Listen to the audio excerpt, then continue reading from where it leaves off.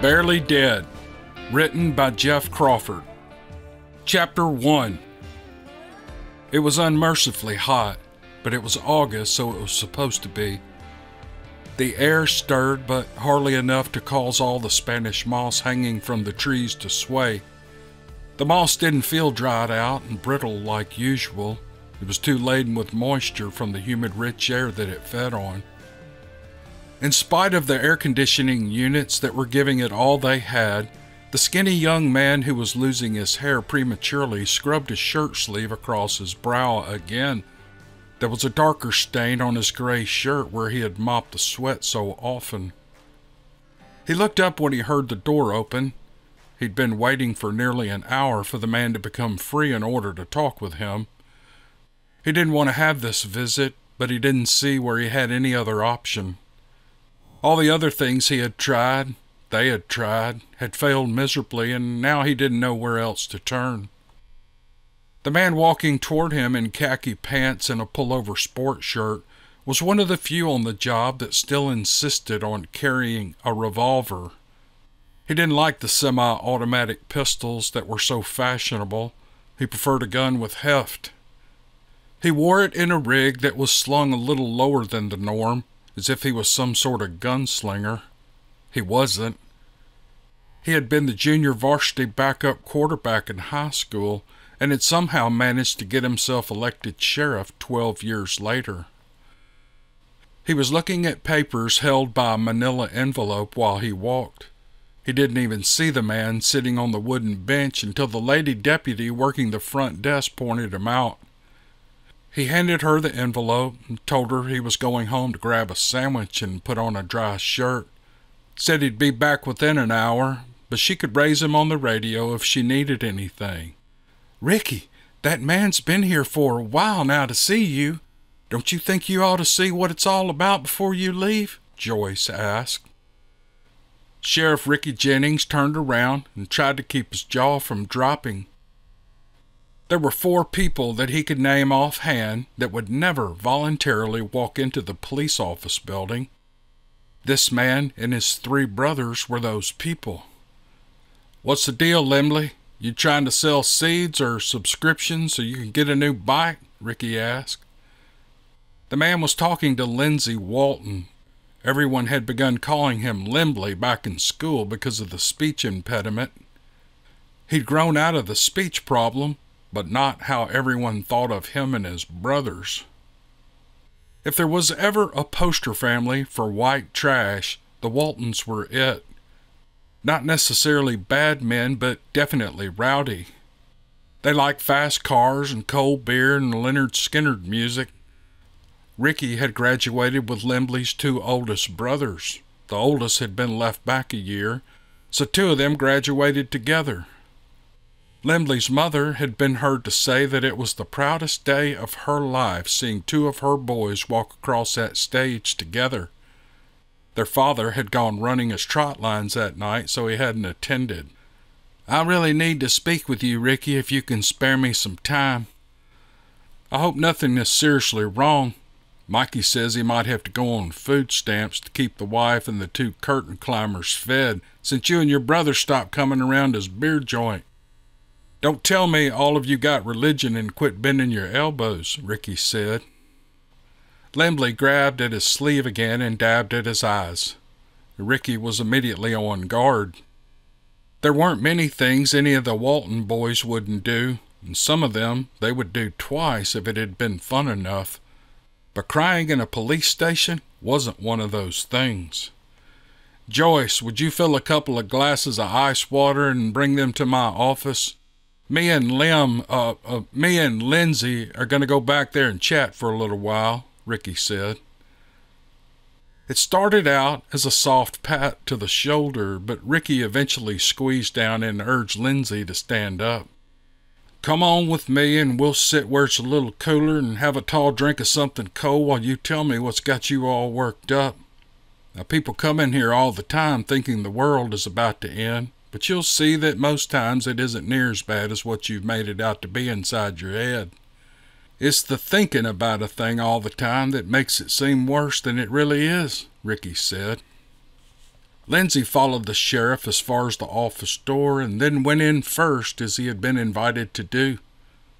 Ricky was about to close the door when Joyce rounded the corner with 2 red plastic cups. She handed them off to her boss and told him that she would hold all calls as she reached for the door so she could close it for him, and he winked and walked inside.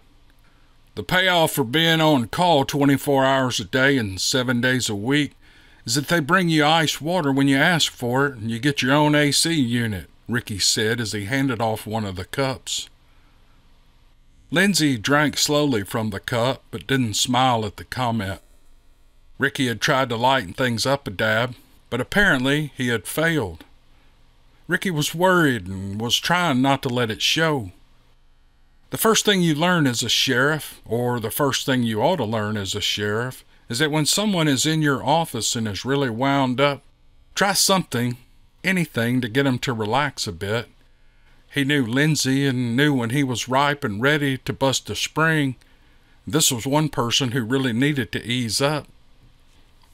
Ricky had known Lindsay since the younger man had been 5 years old. The reason he knew all the Walton brothers so well was because he had run with them night and day until high school, when they began to drift apart.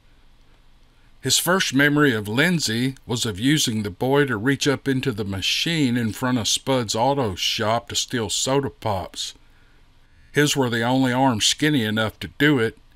You tend to let little kids hang around if they can put a cold orange soda in your dirty hand for free. "How's your mother and daddy? Haven't seen either one of them in I don't know how long," Ricky said. Lindsay took another slow pull from the cup, then took off his filthy Evinrude cap and sat it softly on the chair beside him. "They're doing as well as they can, I guess. Daddy don't get out much on account of that oxygen hose he has connected to him all the time. Those lucky strikes really did a number on him. And Mother stays so down with the arthritis to where she can't hardly do for herself. But they watch television and they make out the best they can," Lindsay said. "So why are you here to see me? Is everything okay with your brothers?" Ricky asked. He jerked and bent forward, clutching himself, as if an immense cramp had taken hold of him.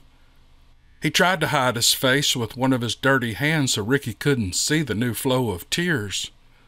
He was soundless, but he was crying again. Ricky made a face and then picked up the receiver to his desk phone.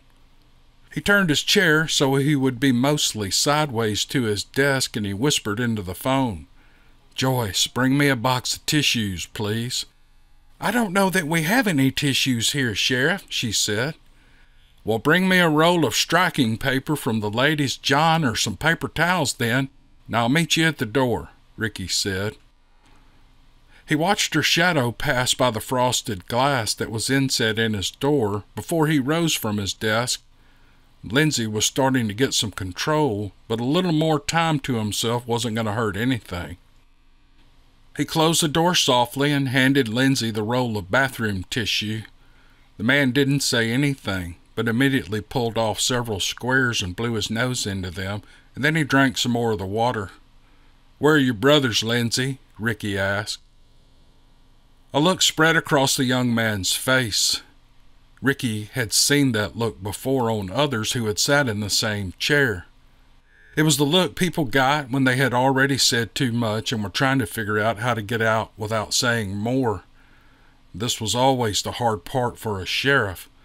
You had to decide whether to go and sit beside the person and coax out of them what needed to come out, or go hard at them and jerk the story from them.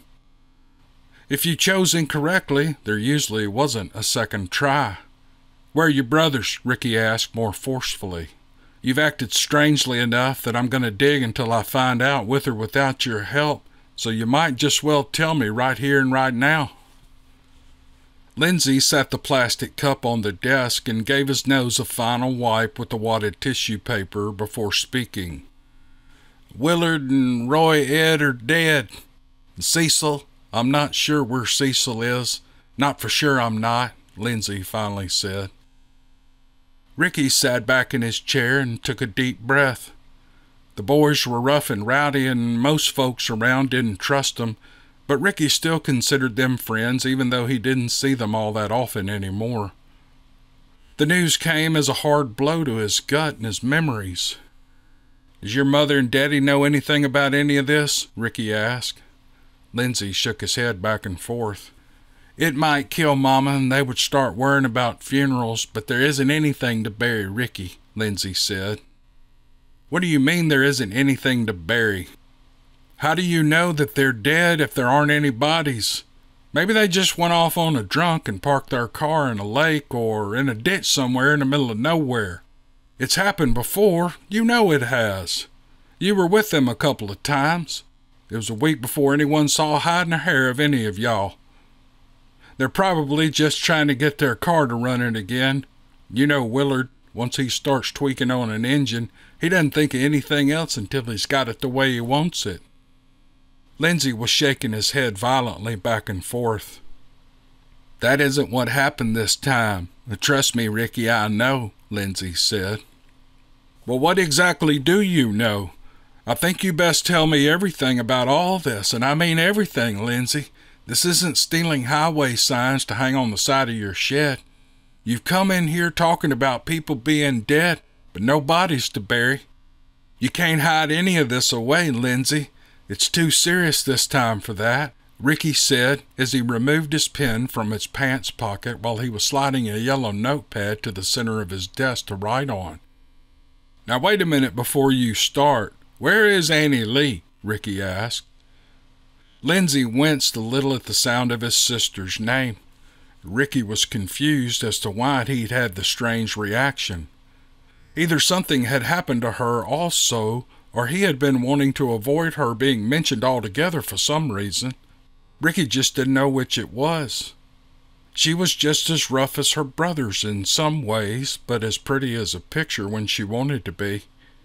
Ricky had always thought it unfortunate that Annie had been born a Walton. She could have made something of herself with a little bit of the right push. "Annie Lee's home seeing after Mom and Daddy," Lindsay said.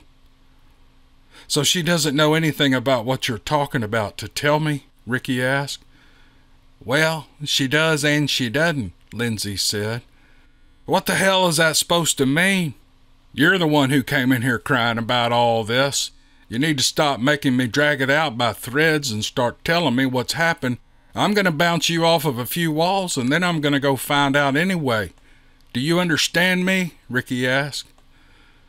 Joyce looked up from her desk and peered in the direction of Ricky's office. He didn't lose it very often, and that's a good thing if you're the sheriff, but when he did, the whole station could hear him coming unglued. She had always felt nervous or soiled whenever he had to be around any of the Walton brothers, but now she was feeling sorry for the youngest one. Come in here with nerves all jangled and then to have Ricky unload on him. She went back to her work and tried not to hear what was taking place a dozen steps from her desk.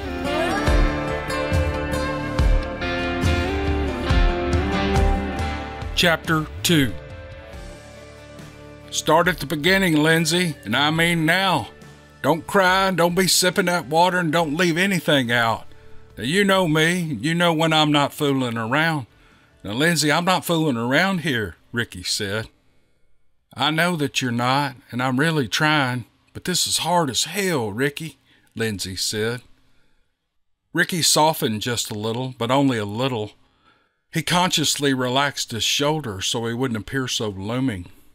There was no good cop, bad cop type thing here. There was only cop and old friend. True enough, he had to be the cop here, but Lindsay needed a friend right now. "Go ahead, Lindsay, and I'll try not to bark so much going forward.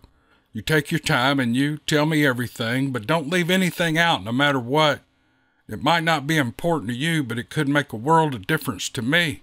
Now, you ready?" Ricky asked. Lindsay nodded his head and reached for the red plastic cup, but remembered what Ricky had said and withdrew his hand. "Do you remember J.C. Plimpton?" Lindsay asked. Ricky scrunched up his eyebrows and concentrated. "You mean Wiggs' boy, don't you? I had forgotten about him. It's been so long since I saw him last. He went away to school, I think, "What does he have to do with all this, whatever it is?" Ricky asked. "He did go away to school, but he came back. Couldn't make the grade, and they gave him the boot. He's been working over in Greentown, stripping copper out of air conditioners and such at a scrap yard. He isn't ever going to be an extension agent like Wig wanted him to be, but copper is high, so the pay's pretty good. Enough to where you can drive around in one of those fancy pickup trucks that has 4 doors on it. He's been back a couple of months now, maybe 3. Aren't a lot of people around that know about him being back. Wig wasn't none too happy about having to go fetch him, so he hasn't been doing much crowing about Dixie coming back home. I guess most could understand why. Of course, my mama carried on to beat the band every day we came home from school without a note for fighting or eating the damn glue. Anyway, Dixie's back, and one Friday night he was tooling around in that shiny truck, and he happened to go to Shake's to grab a burger for his supper. And who do you think brought it out to him?" Lindsay asked. "I don't have to guess. I was tickled for Annie Lee when she got herself hired on over there. She's real personable, and I was betting that she would be a real hit with the customers. Your sister has yet to meet a stranger," Ricky said. "Well, she must have been a big hit with one. Her and Dixie laid eyes on each other, and they must have thought that they had invented falling in love. They went head over heels for each other and was connected at the hips from then on. She was working all the time, so he would go and eat there and then bring her home after she would get finished with her shift. Everything was all good, and he was a nice enough guy to have hanging around. We would all be sitting on the porch with Daddy, having a cool one or two, and Dixie would come driving up, and he would always scoot around the front of that truck in a hurry and open the door so Annie Lee could get out. She'd give him a little peck on the cheek once they made it up to the porch, and then she would go inside to see about Mama, while Dixie sat on the porch with us for a few minutes. Seemed like everything was going the way things ought to go. But then one night we sat there and they didn't show up. Now, Ricky, I don't have to tell you how Willard has always been. He was a good man, but sometimes he did things without thinking it through all the way. He was always like that, but especially when it came to Annie Lee. Roy Ed was a lot like him, but when it came to Annie Lee, Willard didn't allow for no foolishness. Willard wasn't a saint, and I know it, but as soon as Annie Lee came along, he watched over her like a hawk, 'cause he knew Daddy wasn't ever going to, and Mama couldn't. Lord, but he was as protective of that girl like she was his own. Strict as he was with her, I still always admired that about Willard. Like I said, we were all sitting on the porch pulling a tab or 3, and it kept getting later and later, but there wasn't any Annie Lee to be seen. Cecil went and called down to Shake's to see if she was working late.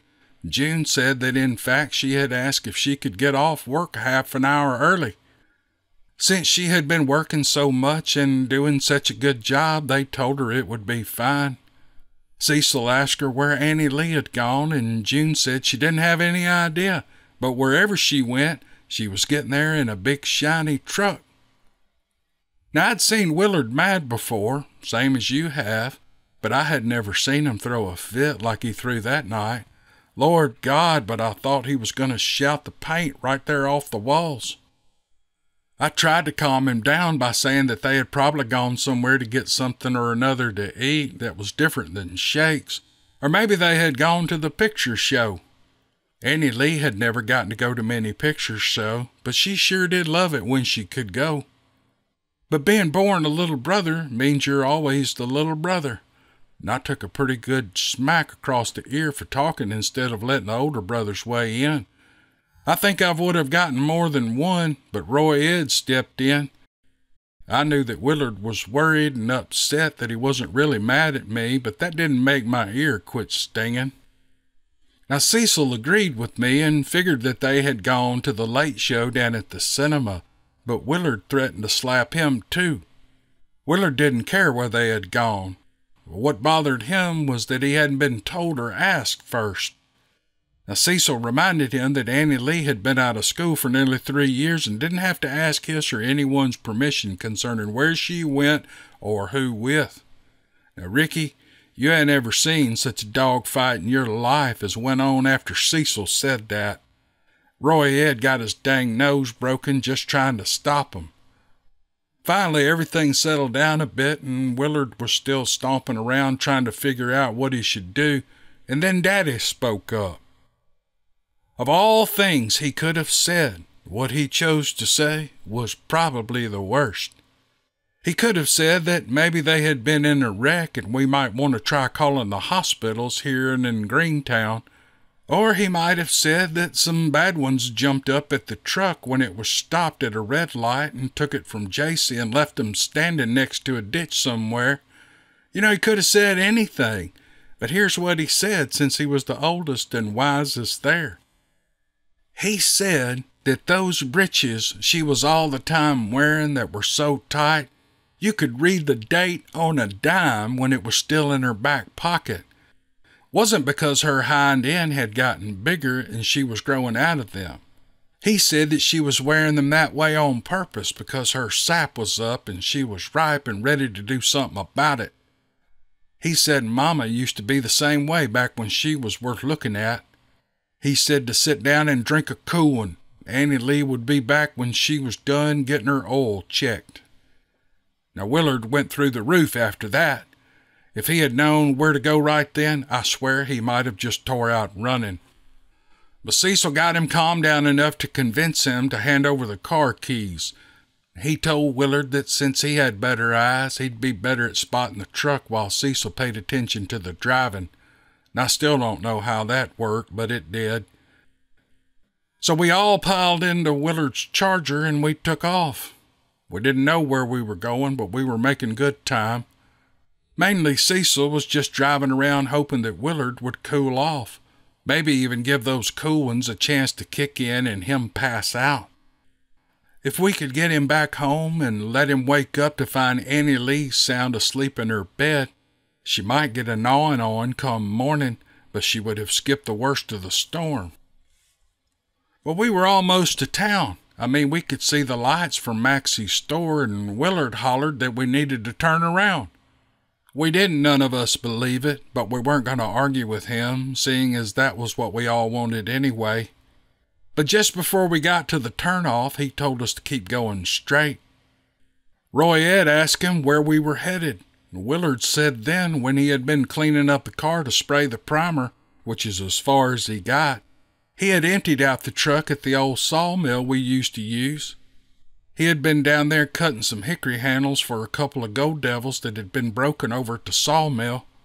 He wanted to pick up a couple of those hickory handles in case we found J.C., since he didn't have a gun in the car.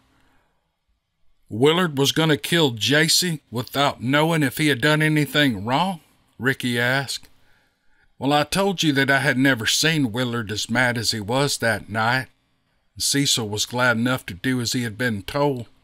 Every minute that we were driving around where we were meant that was one more minute that we weren't in town where J.C. and Annie Lee were. So we just drove on down the road and past the bridge until we went by the new mill, and then we slowed down to turn into the old mill driveway. Well, that was when I knew we were in trouble. It was when I knew that everyone was in trouble. It might as well have been Christmas lights blinking. Down by the old drying shed and sort of tucked around the back, 2 red lights kept flashing on and off and on and off and on and off. Lindsay said this before drinking some water and rubbing at one of his temples with 2 of his fingers. Okay, buddy, what was down there? What was making the light? Ricky asked. Lindsay stared back at him. There was an expression on his face that screamed how he did not want to say anything more.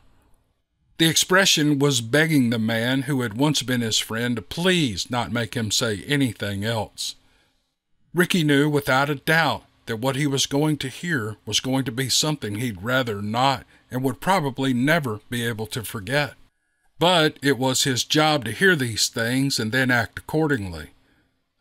Being the sheriff wasn't all about riding the Christmas parade float trailer ahead of Santa Claus. It was about having to do the hard stuff because no one else would. Still, he'd have given anything to let Lindsay off the hook just then and told him to walk away and never think about it again. The little guy was pitiful, and Ricky felt for him. They were brake lights, Ricky. They were brake lights that kept being activated. There was enough moon as we drove down the road with no lights on to see that it was brake lights of JC's truck. We could see two people in the truck, and they were both in the driver's seat. And I've never been so scared in all my life. Not because we could have been running someone off. We've done that before. I was scared because I knew there was going to be no way in hell that we were going to get Willard stopped this time. Well, Cecil slowed down so we could come to a stop and talk about what we needed to do, and that was a mistake. We should have just thrown the car in reverse and floored it all the way to the highway. We should have driven until we were out of gas. We should have driven until we were 200 miles from that mill and give Willard a chance to cool down as he walked for 3 days back home. But that isn't what we did. He slowed down, and Willard was out of the car and running while it was still moving. He cut across the old holding yard while Cecil drove as fast as he could to get there ahead of Willard, but it wasn't fast enough. Willard jerked that door open, and JC and Annie Lee came spilling out on the dirt. Both of them had their breeches down around their ankles. JC had been resting one of his feet on the brake pedal. Do I have to say any more about that part, Ricky? Because I really don't want to, Lindsay asked. Ricky shook his head back and forth and told Lindsay that he had the picture well enough. Now Willard lay into JC like he was on fire, and Willard was trying to beat out the flames. Annie Lee was screaming and crying and wailing on Willard's back, but I don't think he ever knew it. JC was trying his best to crawl away, but Willard wasn't letting up. He kept hollering things about defiling and ruining Annie Lee while he kicked and hit JC. And when he was too tired to beat on him, he made Cecil and Roy Ed drag JC over to the shed we used to saw logs under. All the equipment was gone, but there were some ropes hanging from the rafter beams. The only reason Cecil and Roy Ed did as Willard told them was because they thought Willard was going to string JC up for a day or two to teach him a lesson, Let him hang there and think about what he'd done. But when Willard walked back over with one of those hickory handles, we all knew it was over for JC. Before any of that started, I took Annie Lee back to the car and got her into the back seat. I could see, but I wouldn't let her watch. I just let her lay her head over my shoulder and cry while Willard went to town on him with that piece of hickory. It didn't take long before JC stopped making any sounds, but it was a while before Willard had done what he had thought was enough. You know how a deer looks when you've hung it up and skinned out ready for butchering. Well, that's how JC looked. Willard covered in blood, and Cecil and Roy Ed had a good bit on them too. They had sort of gotten into the swing of things the longer Willard had gone. They kept him from spinning around so Willard would get a good square shot each time. I watched my brothers stand there with their hands on their knees trying to catch their breath after beating JC to death. And I watched him kill a man for doing only what Annie Lee had allowed him to do, and for all I know had invited him to do, just like Daddy said. Willard and Roy Ed drove JC's truck down to the low bridge and pushed it off in the water, and then they washed themselves up before they got in the car. And Cecil was driving because I was still in the back with Annie Lee. And I could smell the blood strong enough on Cecil that I thought I was going to throw up. Nobody said a word all the way home. It was the next morning before we did anything with JC's body.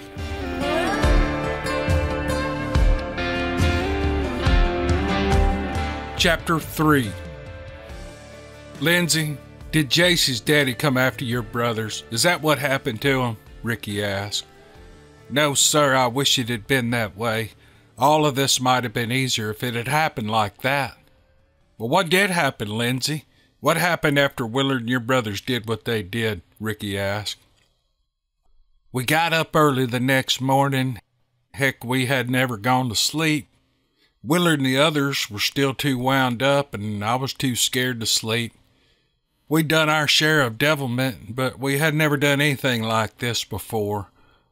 I know my brothers could have tempers that could get loose now and then, but I didn't know who they were that night, Ricky. The more they did to Jacie, the more they acted like they enjoyed it. That wasn't my brothers. They aren't like that. They were acting like Daddy used to act, and none of us ever wanted to act like Daddy. But we got up and we started stirring, and we all knew we had a busy day ahead of us. We were getting a bite to eat, and all of us except Willard. We had gone in and was having a talk with Annie Lee before we were going to leave. I don't know what he said to her, but he told us later that she knew not to open her mouth about any of the mess that happened at the mill. Willard didn't want it getting around about what happened to Jacie, and Annie Lee didn't want it getting back to Mama about how she'd been being with a man in that way. So her and Willard came to an agreement about it all. Willard told us that all we had to do now was get rid of Jacie and then forget it all. Said you and the other deputies couldn't find your butts if y'all used both hands. By the time we got to the old mill, Willard and my two brothers were starting to laugh about it all, and I was still doing everything I could not to cry, and they were making fun of me over that. I had been hoping that something might have come by and gotten Jacie during the night, like coyotes or wild hogs, but he was still hanging there by his ankles. I ended up taking a pretty good beating from Willard for crying and throwing up in the back seat of his car. The only way I knew it was Jacie hanging there because I was there when he was hung up there. There wasn't anything now but one big bloody bruise, and the smell. There isn't any way for me to tell you how bad that was. Well, on the way to the mill earlier, Willard had told us that we were going to take Jacie and wrap him up nice and tight in canvas and then put him in the shade so he would keep better. After dark, we'd take him over behind Solomon's where that old graveyard is. Willard wanted to dig up one of those old graves and put Jacie in there with whoever had been there already. But no one ever visited that graveyard anymore, so he figured that'd be the best thing to do. But Jacie stunk so bad that Willard said we couldn't wait until dark. He was already rotten, another 12 hours in the heat, and we wouldn't have been able to go near him. Roy Ed said that he believed Jacie smelled like he had turned because Willard had wailed on him so much that his insides had started creeping out to the outside. I don't know about that, but I just knew it was the worst thing I had ever seen up to that point. So even with all of us gagging and heaving the whole time, we got him wrapped up and tied tight. And then we put Jacie in one of those old oak boards that had been culled last year because it had been too wide. Cecil and Roy Ed hefted him up on their shoulders. Willard grabbed a couple of shovels and started leading the way, and I grabbed the other 2 shovels and followed them. Didn't any of us know where we were going, but Willard acted like he knew what he was doing. I don't think he did. I think he was acting like Willard had always acted. He'd always been too proud to say that there was something he didn't know. And ever since he killed Jacie, I don't think he knew a thing except that he was as scared as the rest of us. But Willard wasn't ever going to admit such a thing. Daddy taught him in a hard way not to ever show that you're scared, whether you are or not. We finally came to wherever Willard had in mind, or he was just as give out as the rest of us were. We all must have walked for 2 hours or more. We had to stop several times along the way because Jacie kept tipping off the board. And each time he hit the ground, some of that rotted smell came out in a blast. I mean, he was stinking the whole time, but when he would flop down on the ground, it was something else. Cecil finally took off his and Roy Ed's belts and latched them together and strapped Jacie down to that board. But every 10 or 12 feet their pants would start slipping, and me and Willard would have to lay shovels down so we could hike their britches back up for them. But we finally arrived, and it turned out that I knew where we were. We had just gone the long way around to get there. "Where did you take Jacie and bury him, Lindsay?" Ricky asked as he looked up from his yellow pad. I'm not sure I want to be telling you where he was at. If you were to go find something, Cecil and me could get into trouble. I mean, if you have actually body parts and all, it could be bad for us," Lindsay said. Ricky snatched at the plastic cup of water that Joyce had brought him and threw the contents into Lindsay's face. "You are already in trouble, you idiot," Ricky yelled. "Do you think that just because something happened to Willard and Roy Ed, you're going to walk away from all this because you told me what happened to them? The four of you killed a man, and an innocent man at that. I don't care how bad he smelled or how much you cry in my office. You're going to tell me where JC is, and if I don't like what you say, I'll put a leash on that skinny neck of yours and make you lead me to him. Now you tell me where you buried the man all of you murdered." Lindsay was using the tail of his shirt to wipe his face when Ricky started to stand up, but he sat back down again. "What did you mean by that? You said you didn't want to tell me where JC was at. Is he not there any longer? Did you morons go dig him up and bury him a second time?" Ricky asked. "Well, I was getting to that before you threw your water all over me. It's no wonder you and Willard used to be buddies. You act a lot like him sometimes." "We took JC to where Willard had picked out, and Willard and me started digging. Cecil and Roy Ed was give out from toting JC. Everything was going, I guess, as well as it could, but the more we dug, the less we wanted to. I don't mean because we were tired or lazy. It was because JC was laying right there beside where we were digging, and we could smell him. We knew what he looked like under that tarp, and we knew he was looking at us because he never had closed his eyes when he died. Cecil said that the dead can see through things like pieces of canvas, and we were tired of JC watching us dig his grave. So it was only about a half as deep as we had planned on digging when we climbed out and rolled JC down in that hole. It wasn't even as deep as we thought it was. JC was about even with the ground, but we weren't about to reach in there to fish him out so we could dig through all those roots and hard ground just to gain another foot. Willard guessed that it would be good enough since no one had been back there in 50 or 60 years.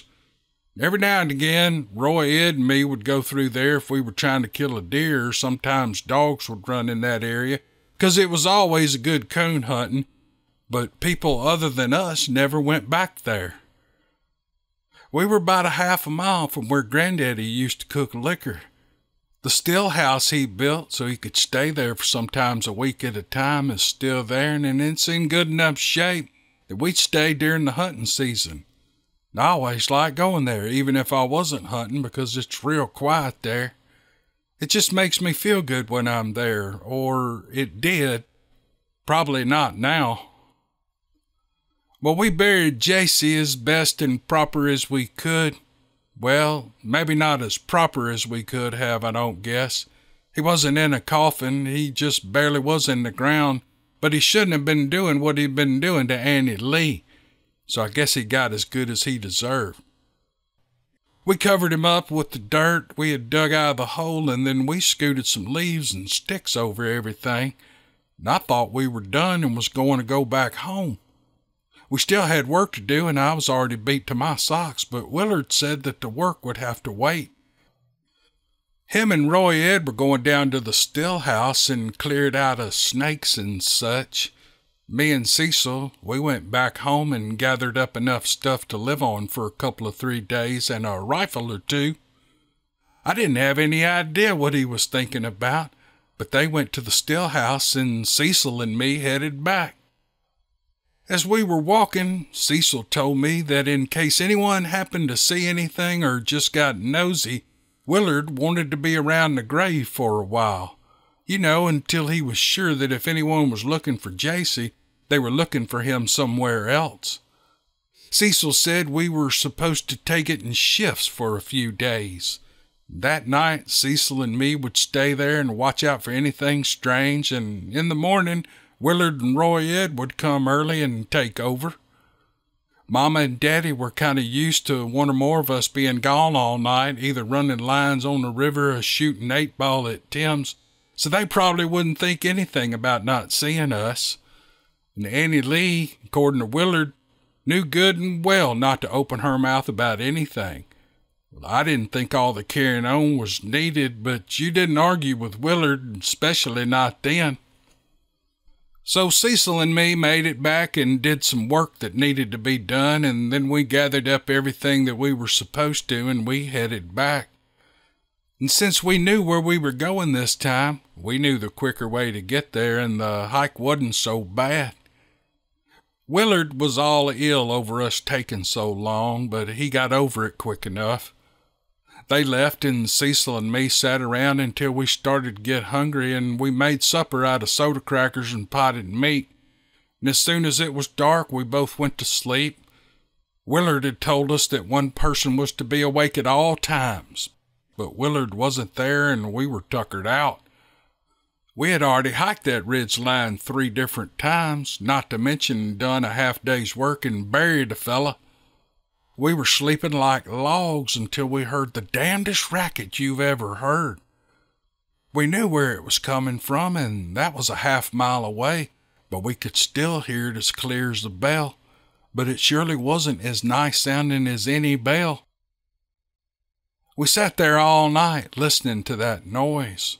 I'm not too proud to admit that Cecil and me were scared just about out of our minds. We had those rifles, and we both knew how to use them. We know how to use them better than most around here, but we never fired a shot. We couldn't see a thing. Yeah, there was a good moon, but it was so thick back where we were that there wasn't any light enough to get through those trees. That's why Granddaddy cooked liquor back there. You can't see anything back there, but you can sure hear a lot. Up about an hour before sunrise, the noise just stopped. I mean, stopped like it had never been there to begin with. I knew what Cecil was thinking, so I told him right straight up that I wasn't setting foot outside of the still house until it was light outside. He said Willard was going to pitch a fit, that we heard all that noise and didn't go look around. And I said that Willard had already caused my nerves more bothered than I deserved. When Willard stays the night, he can go run down all the noises he wants to, but I wasn't going to budge an inch until I could see what was in front of me. And just as it was getting light enough to see, we had stepped outside to take a leak and then have a look around, and we heard Willard and Roy Ed coming. "It's about to hit the fan again," Cecil whispered to me. So we told them about how we hadn't done any sleeping on account of all that we were hearing and where we thought it was coming from. Willard was a lot calmer about it than I would have thought him to be, but he did accuse us both of being old women, and said we were all rattled because Dixie, and that it was just the usual night noises you hear out in the woods. Coons and possums running around tearing up jack and owls and bats and flying around.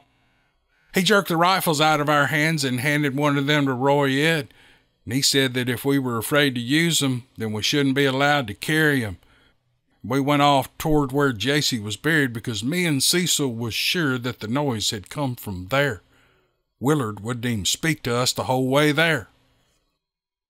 Well, there was real good light by the time we got there. I'd been scared of being there in the dark. I'm not scared of much, Ricky, but I didn't want to be at that grave in the dark. And I was hoping that the grave would be hard to spot. You know, I was hoping we'd done a better job of filling it in and covering it up than I remembered us doing. And I figured if we couldn't see it right off, then no one was ever going to see it. Make it into the fall of the year and all those leaves come down again and it would disappear completely. That's what I was hoping, but that wasn't what we found. That grave was open, just like we had just dug it. Little scraps of canvas was here and there, and then most of it was still in one piece a bit further away beside the cord we had tied it up with. There were pieces of Dixie there, too. Not enough that you could tell which part was what. It was just pieces of him. You didn't see him right off, but you smelled him, and that led you to where the pieces were. Roy Ed was the best of us in the woods. He could read signs like other people read books. He made out the first bear track in those leaves. Hey y'all, let's take a little intermission here in this really cool story. I hope you're enjoying it. Let's talk about Yeti bars for about 30 seconds. If you haven't tried Yeti bars, you need to go check out their website, yetibars.net, and look at all the soaps and deodorants and all of the products they have for sale. A couple of their new products, they have the new sour apple bar. I'm looking at a picture of it right now and it looks really good. They also have a new bar called the IPA bar that seems to be kind of a hoppy scent, kind of a beer IPA scent. I'm going to buy some of that. They've got the hippie #1 deodorant back in. They've got the Shroot deodorant. Everything's marked down. Go check them out at yetibars.net. Use the code DC10 at checkout and get a 10% discount. Let's get back to the story. Chapter 4. Roy Ed was all for tracking the bear.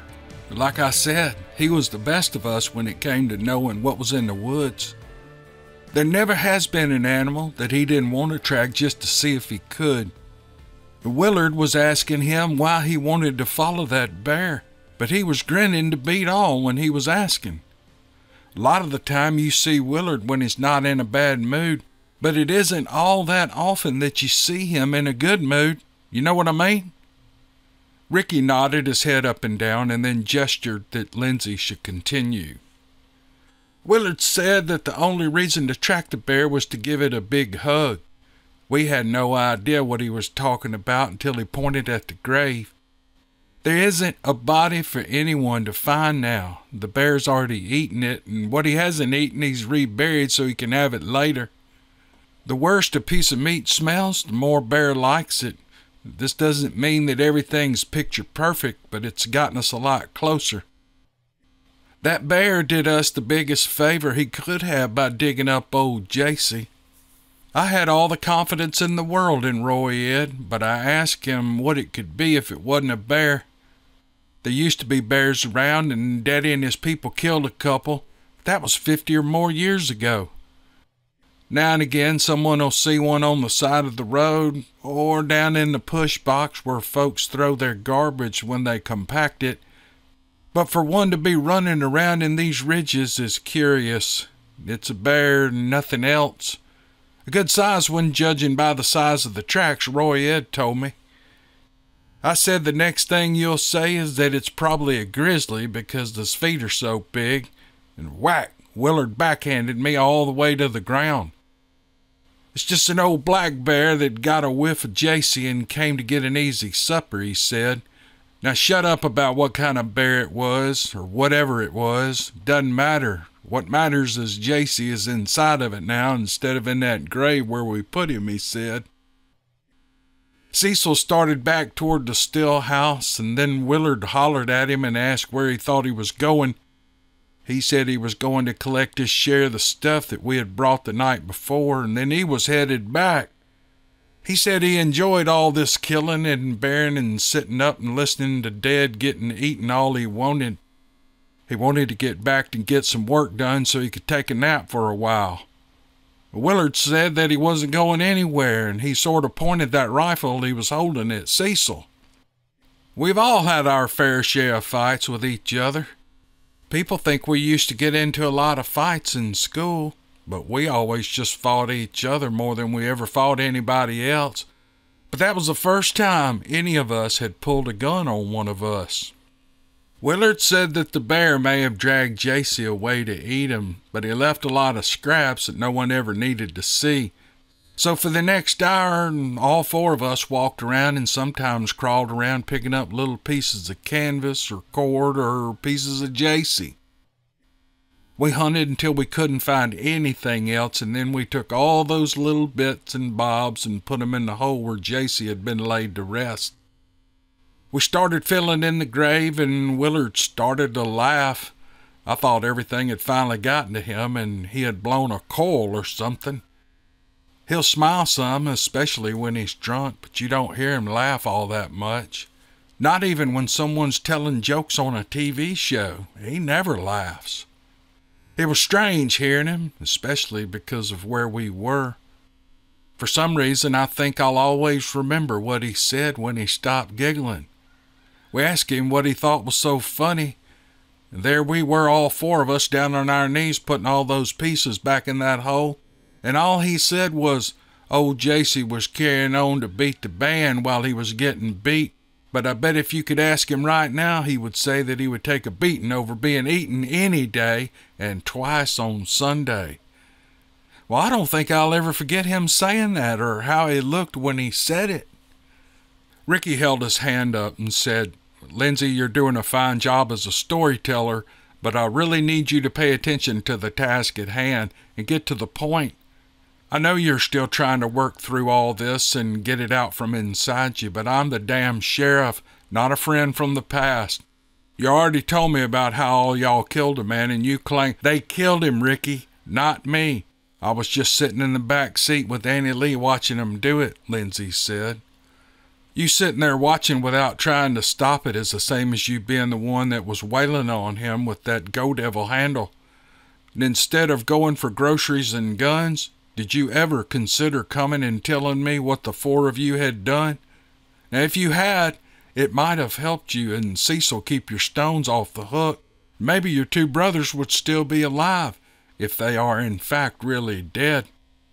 You haven't said anything yet to make me believe that they are. So far, all I know is that they're worse men than I ever believed them to be. Now quit telling me about Willard giggling around the grave and get on with it, or you're going to see the side of me that you've never known existed, Ricky shouted. From the receptionist's desk, Joyce slammed the folder shut that held the files that she had been working on. She told Deputy Hamrick that she was going outdoors to have a badly needed smoke, or maybe two. Hamrick had heard the raised voice of their boss and asked if he could join her. He was pouting. He wasn't one to hide it when his feelings had been hurt, and Ricky didn't care. He couldn't have cared less if Lindsay was feeling put upon. All that mattered was that Lindsay was talking again.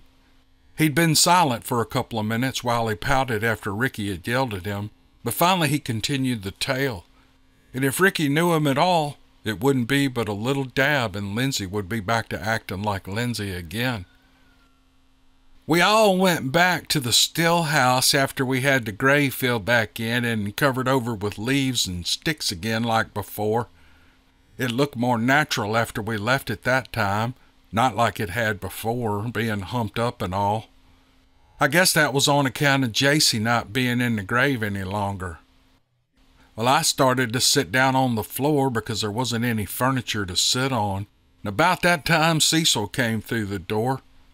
He was going to look through that poke of food and had brought to find himself something or another to eat since he hadn't had any breakfast yet, but Willard told him not to bother. What do you mean, don't bother? Cecil had asked. We haven't had a bite since last night, and that one hadn't been much of one.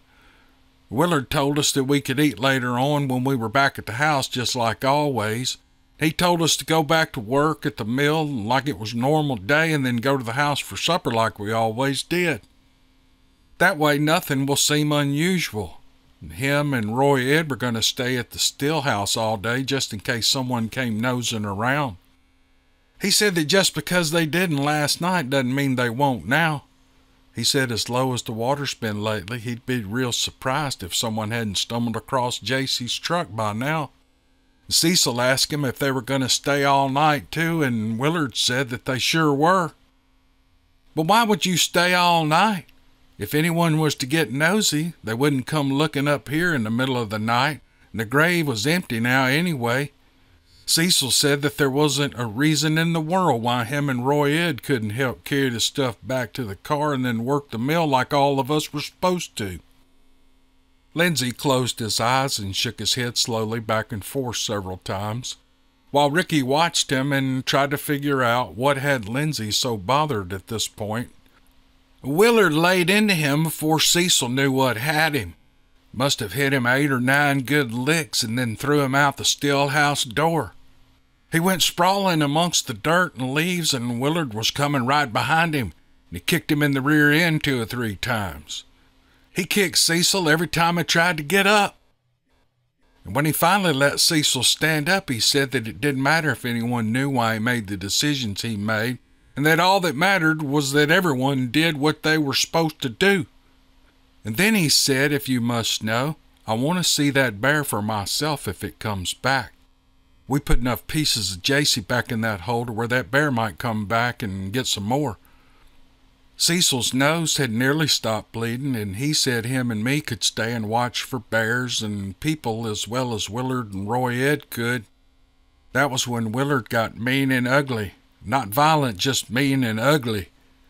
He said that we had sat there all night long listening to a bear come and dig Dixie up and tear him up and then drag him away after it already eaten part of Dixie. And all we did was sit there with 2 loaded rifles and let it happen like a couple of little girls or a couple of panty-waist boys would.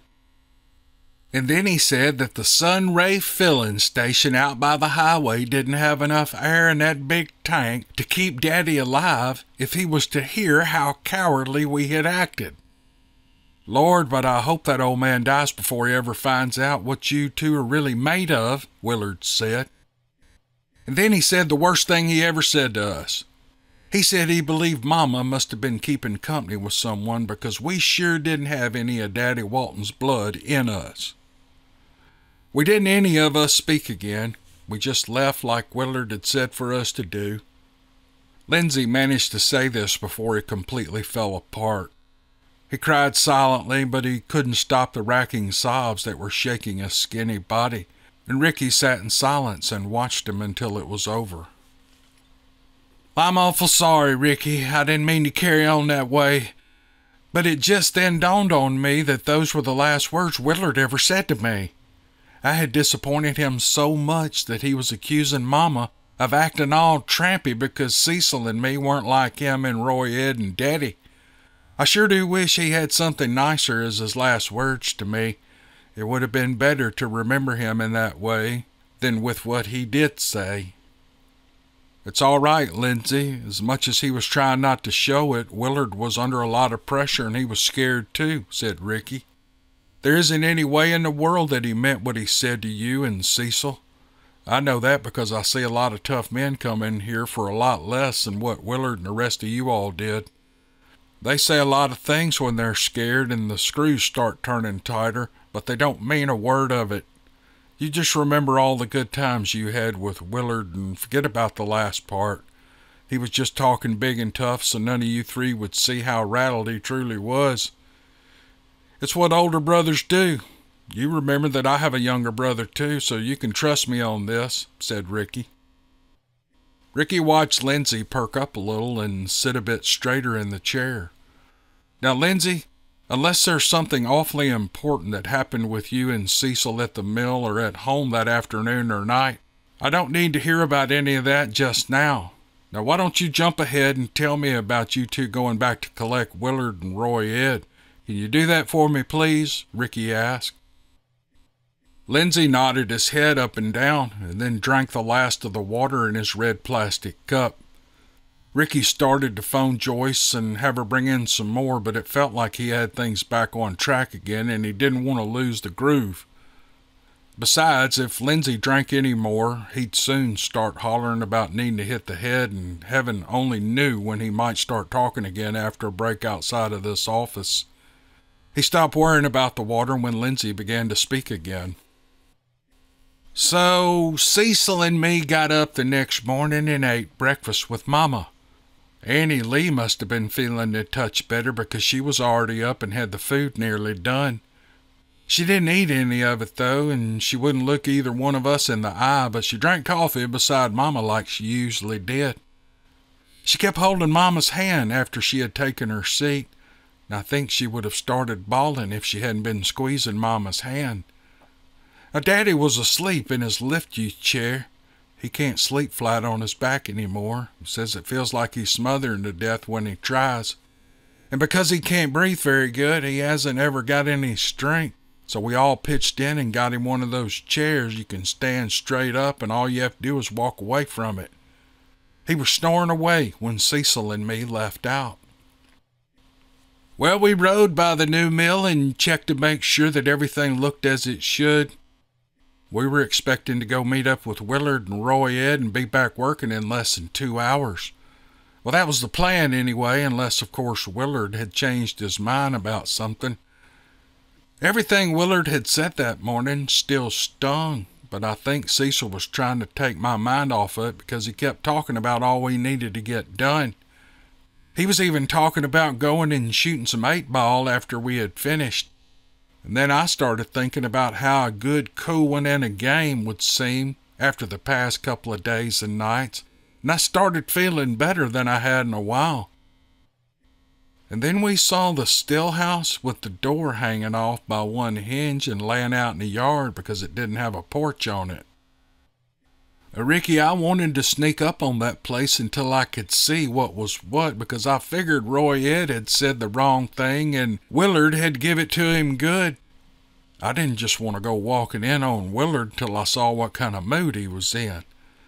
Well, I think Cecil was thinking Willard had gone off the rails again too, but he didn't care and he wasn't going to wait another minute. He took off running towards the still house, hollering for Roy Ed. They were always close anyway.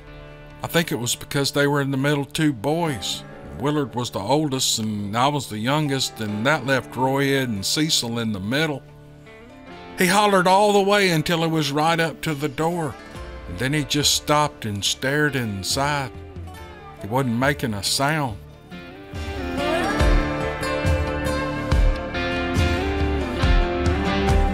Chapter 5. Now, Cecil told me not to come closer, but I didn't listen to him. I went anyway, and I was running for at least 50 feet. I didn't know what I was going to see, but I knew it was going to be worse than JC had been. I just knew it by the way Cecil was acting, and I'd never seen him look like that before. Well, I made it to the door, and I nudged Cecil out of the way a little. He wouldn't go inside, and I couldn't see around him. Ricky, you know how Halloween pumpkins look after they've been carved and then left to sit on the porch too long? They sort of start caving in on themselves, and the face on the pumpkin gets a little warped looking like something from a spooky movie. Well, that's the way Roy Ed's face looked, and that was the first thing I saw when I looked in the door. Bits and pieces of him were scattered all around the room. I could tell by the clothes that were still attached, but nothing was attached to his head any longer. He was just laying there looking up at me all twisted and collapsed.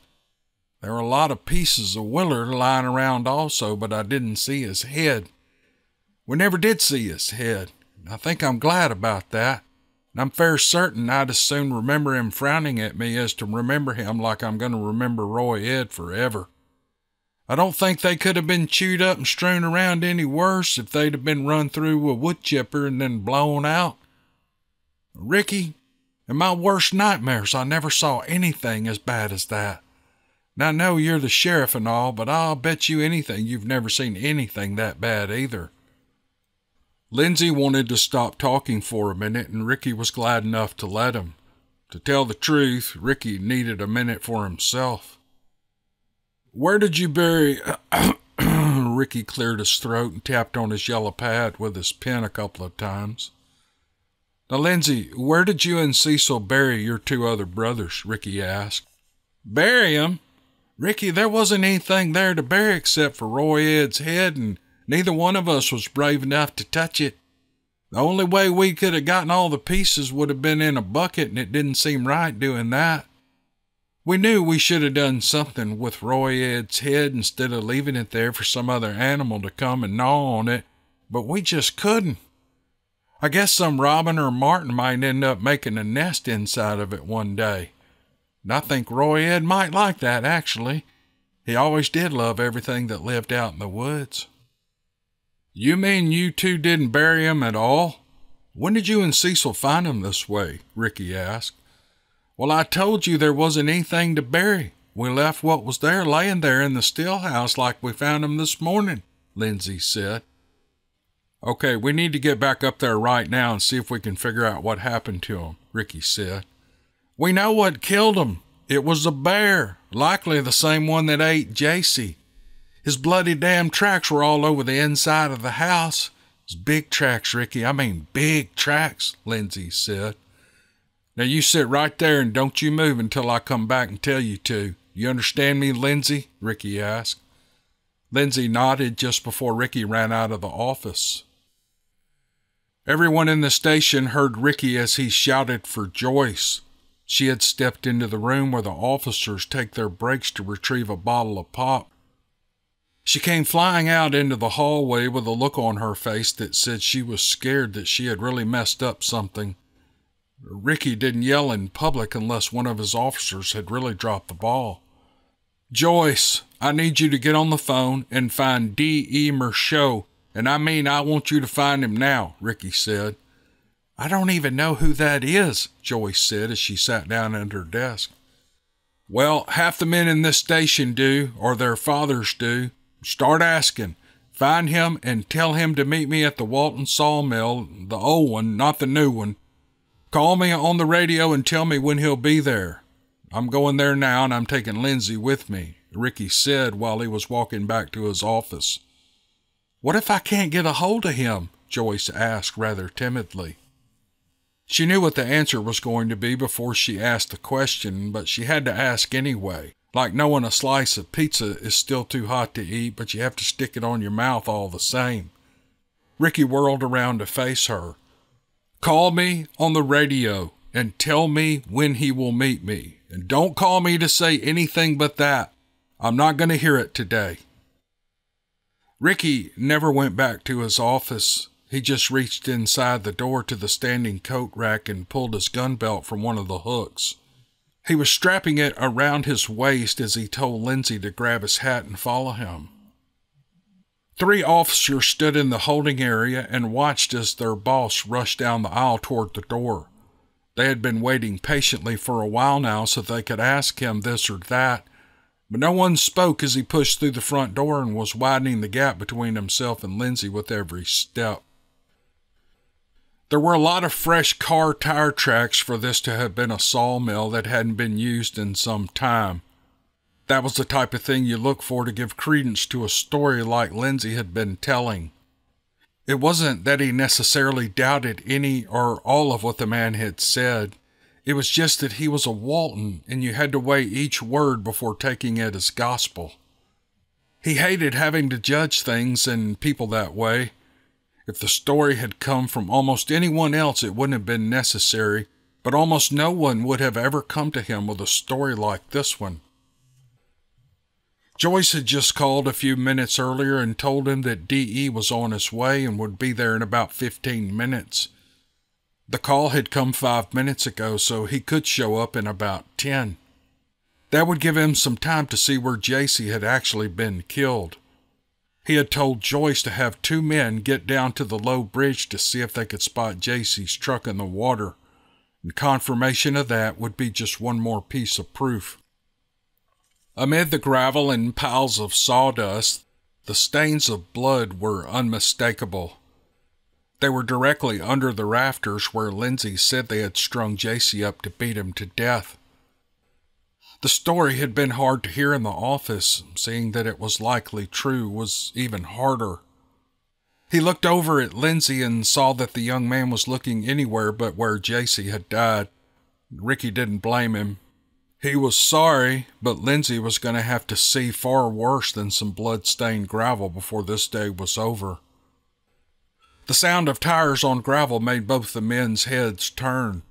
D.E. had arrived. D.E. Merchaud was a full-blooded Natchez Indian. Ricky hadn't sent for him because he was an Indian. He had sent for him because his grandfather had made a living tracking and killing bears and every other animal that roamed the wilds around the area, and he had raised D.E. to know everything that he knew. There wasn't anyone alive that knew more about what lived out in these swamps and ridges than D.E. Merchaud knew. And Ricky was going to have questions, and this man's answers were the only ones he was going to believe. Once, if you wanted to find D.E., you had to go to the woods and hunt for him, but now he was old and he made little money crafting dream catchers and napping arrowheads that he sold at a flea market. He might not chase bears any longer, but he still knew how, and Ricky needed the man's knowledge on this mess. Ricky was shaking the old man's hand before he had made it the 3rd step away from his van. Lindsay stood still with his hands in his pockets. He and all the Walton boys had been raised not to like Indians and black men and Jewish men or men from up north as well. The Waltons rarely discriminated in their discrimination. "What's got you worked up, Ricky? It better be good. I'm missing my stories on TV for this," D.E. said. "We've got a situation up here," Ricky said. "You've got a situation.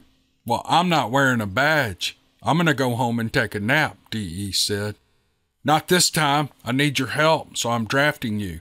I might have a bear thing to figure out. Might have eaten a couple of men," Ricky said. "There hasn't been a bear attack around here in quite some time. Not since I was a boy," D.E. said. "It's not an attack," said Ricky. "An eating from the way it sounds. I don't want to say any more until we've had a look.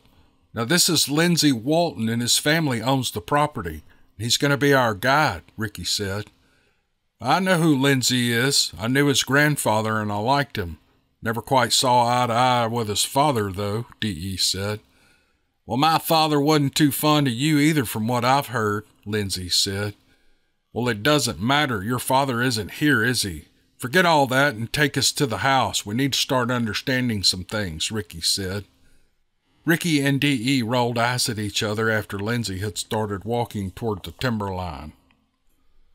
Because Lindsay knew the shortest way, although perhaps not the easiest way, it took less than an hour to arrive. Ricky's shirt was soaked through with sweat, and even though D.E. stood looking calm, you could see that the elderly man was a bit winded. The house was not what Ricky had been expecting. He hadn't planned on seeing some sort of rustic mansion, but he wasn't expecting what he saw. The woods had all but reclaimed the house. Ricky had grown up as woodsy as the Waltons had, but gave Willard and Roy Ed credit. They had spent the night in a place that you couldn't have paid Ricky enough to close his eyes in. The place fairly screamed of bad things awaiting anyone who stayed. Lindsay started to lead the way up to where the front door used to be. It was still there, but now it was more in the yard than attached to the wall. D.E. tapped Ricky on the arm and then pointed at Lindsay and shook his head back and forth. And Ricky understood and called out to Lindsay, but in a softly loud whisper. Maybe it was the house, or maybe it was what had supposedly happened in it, but something made you want to be quiet around it. "Lindsay, let's me and you hang back until D.E. sees everything fresh for himself. We'll step in if he needs details or answers," Ricky said. Lindsay gave the old man the stink eye, but didn't say anything as they passed each other. For long minutes, D.E. stood in the open doorway and observed all that was inside. Both men saw the face he made when he stared at Roy Ed's skull. Obviously, Ricky hadn't seen it for himself yet, but it looked like Lindsay had been telling the truth about it, and without exaggeration. "What could that old buck be looking for? The damn prints are on the floor just as red as a baboon's ass. A blind man could have told you it was a bear by now," Lindsay said. "He isn't going to tell you how much to saw lumber. He isn't going to tell me how to be a sheriff. Neither one of us is going to tell him how to read a bear. Now shut up before you make matters worse than they already are," said Ricky. That old Indian was on Walton land, and Lindsay felt he had every right to be insolent. But he did as Ricky told him to do and kept his trap shut. "How many men were killed here? I know it was at least 2, but it's hard to be sure further than that," D.E. said after he had stepped away from the house. Ricky grabbed Lindsay's arm and squeezed. "It's just the 2 men. That's all there were," Ricky said. Ricky leaned in next to Lindsay's ear and reminded him that this was now an investigation and that he would do all the talking. "There are more deaths than the 2 blowing in the wind through these trees," D.E. said. Ricky frowned. He knew good and well about J.C., but was hoping to keep as much information away from the public as long as he could. That is why he hadn't told D.E. anything, not even who the men in the still house were or had been. "You gonna do a rain dance next? You've spouted your mystic nonsense, so dancing has to be the next thing, right?" Lindsay asked. Lindsay, I'm not going to tell you again. Shut your mouth until I tell you to open it, or I'll gag you and slap bracelets on you. You've tested me for the last time, Ricky said. Lindsay looked like a pup that had just been hit with a magazine for pissing on the kitchen floor, but at least he had stopped talking. What did you mean by more deaths than 2? This is just between you and me and the fence post, but there were only 2 of Lindsay's brothers in the house when the bear came, Ricky said. This wasn't a normal bear attack, Ricky, and you know it. No one has seen a bear big enough to mention around here for 40 years, and then all of a sudden one shows up and does this to 2 of the strongest and most woodsy savvy men in the county. Well, it doesn't make sense to me, and it doesn't to you either, or you wouldn't have sent for me. 1 bear and 2 men like those 2 were? No, sir. Any other time a bear wouldn't have come near them. Something drew that bear here. That bear had a special way of thinking, or we wouldn't be having this conversation. Unless, D.E. said. Unless what? Ricky asked. Unless there's more to all of this than what you've shown me or told me, and you've told me almost nothing. You keep something tucked away for a dessert, Sheriff? D.E. asked. Ricky looked over and saw that Lindsay had sat down on the ground with his back against a pine tree that had been stunted in its growth by the shade of all the oak and birch trees. His chin was resting on his chest and he was snoring. Ricky wanted to believe that the last 3 or so days had been unimaginably stressful on him, that he had finally just run out of gas, but he was pretty sure that Lindsay was just one of those individuals who could fall asleep anywhere if he was allowed to be still. But either way, Ricky was glad that he was quiet and out of his hair for a few minutes. He took D.E. by the arm and led him around to the far side of the still house. Ricky looked at D.E. for a while as he chewed on his lip. He hated doing what he was about to do. Okay, here's the deal. I'm going to tell you something that only 2 people beside myself know. This can't go any further than us. And I mean, buddy, these words can't leave these woods. Comprende, amigo? Ricky asked. D.E. had been smiling, but that smile was gone now. You bet, Ricky. You tell me not to repeat something and it'll never be spoken again, D.E. said. Ricky moved a couple of steps closer to the old man so he could whisper. It made him feel better doing it like that. This was Willard and Roy Ed that got sprayed all over the inside of that shack. But you were right. Those 2 weren't the only deaths. Night before last, Willard and the other 3 boys caught J.C. Plimpton messing around with their little sister, Annie Lee. They hung him up by the ankles in that shed that we parked beside and beat the boy to death with a couple of hickory handles. The next morning, they brought his body somewhere up not far from where we are standing and buried him shallow. And that night, a damn bear came and dug him up. Cecil and Lindsay could hear it happening because they were camped out inside just in case anyone got nosy about J.C., but they were too afraid to go out and try to stop it. Apparently, the bear ate a good bit of J.C. right at the grave and then dragged the rest of him away. Willard and Roy Ed wanted to see the bear if it came back, so they stayed here last night. Lindsay and Cecil found him like this when they got here. Now you know everything I know. But the only thing I know for sure is that this one is a gosh awful mess, Ricky said. The old man had grown pale and Ricky had watched it happen. Where's the other one? D.E. asked.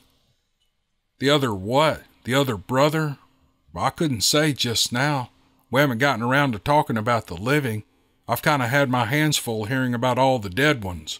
Why do you want to know? Ricky asked. You know how you're all the time hearing an Indian saying that this or that knowledge was passed down by our ancestors? I'm not saying it isn't true, but a lot of that knowledge is just common sense.